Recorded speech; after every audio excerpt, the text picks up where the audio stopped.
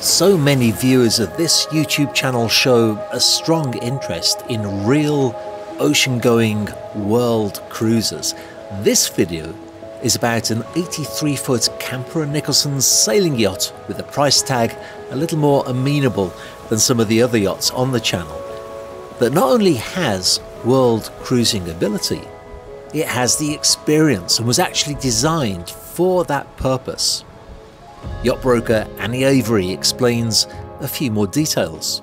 Mustang is particularly a really great globe-trotting vessel. And the reason is that her hull, the Ocean 80 hull, was originally designed to withstand the Southern Ocean in the Whitbread Round the World race. So she has a hull that was designed for very severe weather and ocean cruising. So that's your platform for a world cruiser as a layman, not as a racer. That, in connection with a draft that's under 10 feet, is practically not found. Most performance boats, like this one is, it was a performance racer, most performance boats have a draft that's well over 10. It'll be 11, 13, a 70-foot might even have a 13-foot draft on it.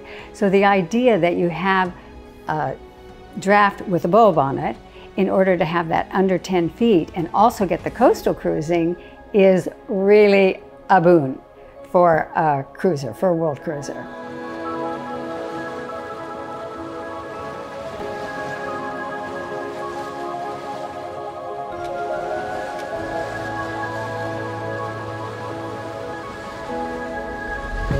She's got 4 sails, so you have 2 headsails. You can choose between the Yankee or the Genoa. You have a staysail if you're on a point of sail that can use that, and you've got a beautiful mainsail.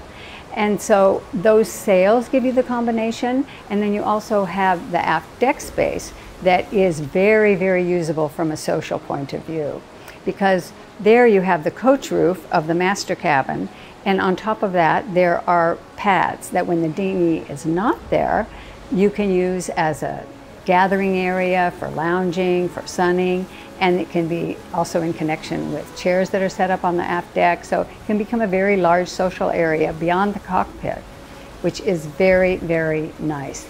Then that area becomes bracketed and the tender goes up on there to be stored if you're voyaging. And it has a crane that helps you with the tender. That's another really nice thing from an ocean voyaging point of view.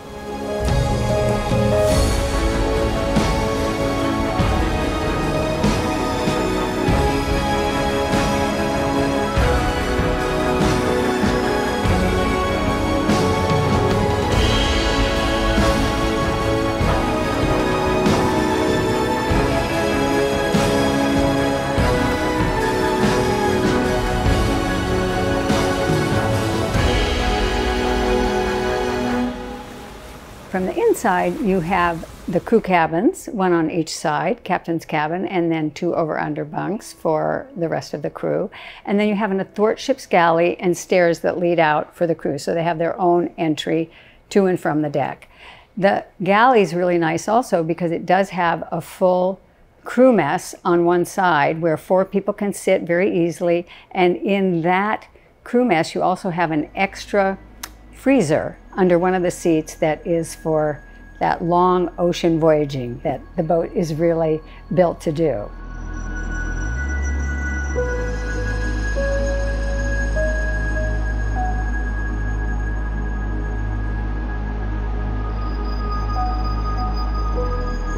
Then you can open the door that goes out to the salon. It's completely closed, or you can leave it open so that you can see it if you want. But you have a beautiful main salon. And the light that comes in from the pilot house coach roof, which extends into that, just spills light down into that area. Plus you have port lights on each side. So you have light flooding that area, even though it's one of the lowest points on the boat. So on one side, you have the beautiful table with an L-shaped settee and then chairs that are around that. And on that forward bulkhead, you have a television and a credenza there where they keep dishes and things like that also, and the rest of the entertainment center. And then on the other side, it's a beautiful little cocktail area where you have a settee, a curved settee, a cocktail table, and then you also have a wonderful bar with curved cabinet that opens up, and there's a Lazy Susan with all the glasses in there. And it's even designed so that if you want somebody to formally tend the bar, you can, because they can stand behind the bar and actually look out and serve everybody there. Then you have beautiful stairs. They're very graceful, with banister and with a railing that goes up along the upper salon. And that leads you up to the upper salon pilot house. Now, Mustang was one of the very first boats to break open that bulkhead that existed between the pilot house and the salon before. So she's one of the very first ones to have an upper salon and then a lower salon, but have correspondence between them so that you can see them, you can relate to the people down there, you can talk to them visually, verbally you could too, but you still feel that you have a different sense of space. And then in the pilot house salon, you also can see outside. So that's really a pivotal point in the boat. And beautiful light comes in there because you have 360 degrees of window there.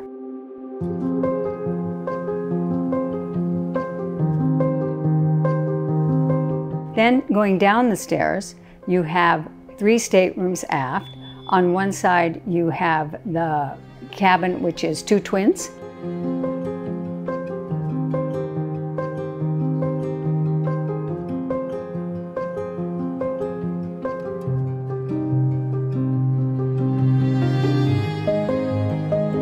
And that also has access to the stand-up engine room, and it also has a washer-dryer in the head that's there. On the other side is a full bed with access also en suite to a bathroom there. And that bathroom also serves as a day head because there is another door that opens to the hallway so that if you were having a party or something, nobody would have to go through any stateroom in order to use a head.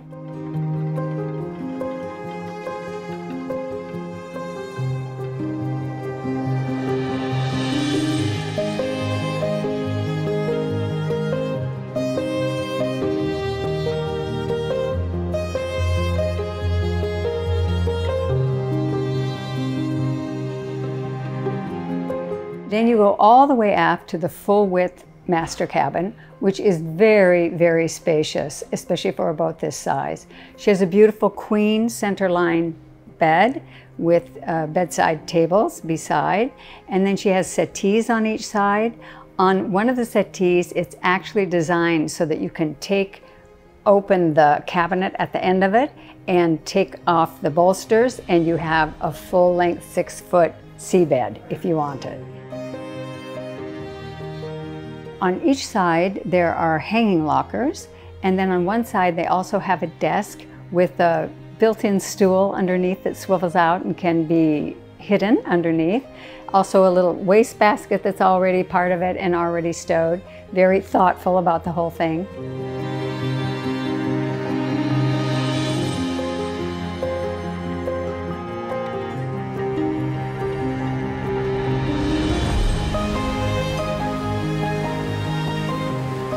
From the outside, you still have a continuation of the boat, which is a lazarette.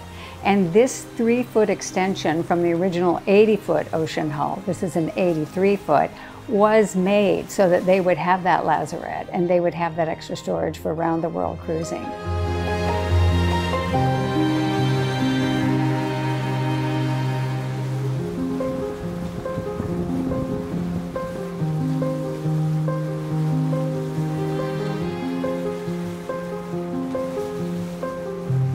And extraordinary yachts. I filmed many vessels that have world cruising ability, but are actually only ever used for coastal cruising. This is a yacht that was designed, as Anne said, to be able to cope with the Whitbread challenge. It's a yacht built for people who really do want to spend extended periods of time on board, seeing the world. What should you do if you would like to fulfill that dream on Mustang? If you're interested in buying Mustang, just pick up the phone, give me a call, or pop me an email, and we'll get together on your schedule to be able to come look at the boat. And if you like the boat, then we can go ahead and put it under contract, do a survey, and close on the boat, and you will be ready to go.